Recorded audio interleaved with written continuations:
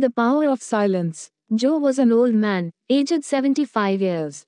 He lived very happily and formed a beautiful family. His children grew up and moved to different cities in pursuit of good career and future. He lived in a small village, carrying the memories of his deceased wife.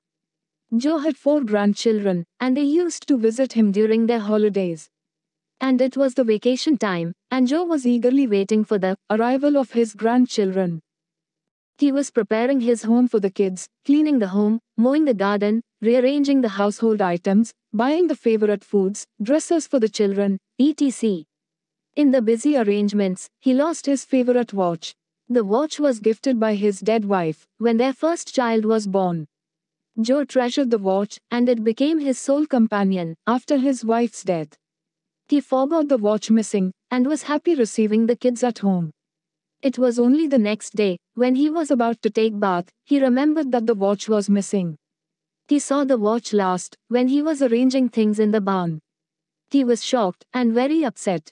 His grandchildren asked him why he was so dull and asked him what troubled him.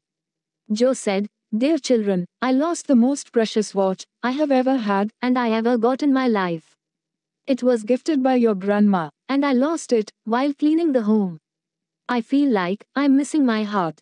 Joe was on tears, and the children promised him that they would search the watch for him. One granddaughter asked, "Grandpa, do you remember when you saw the watch last before it was missing?" Joe told, "I guess when I was cleaning the barn."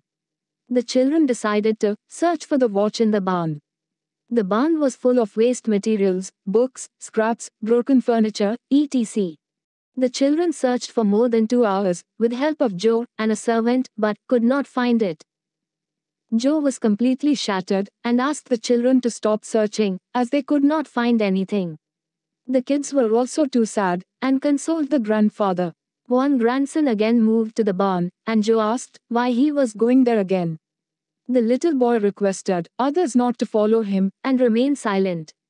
While the others were little surprised, they still followed what he said. The little boy went to the barn and sat there in silence. The other children reached him and asked him what he was doing, and the little boy asked them not to make noise. He sat there for about 15 minutes and then rushed to his grandfather. Yes, he got the watch and happily gave it to Joe. He was surprised and asked how he was able to find it. The little boy replied, "I sat there without making a noise, and the barn was so silent.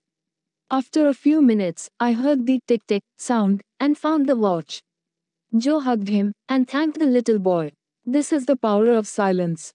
If we stay calm, we can find the solution very easily.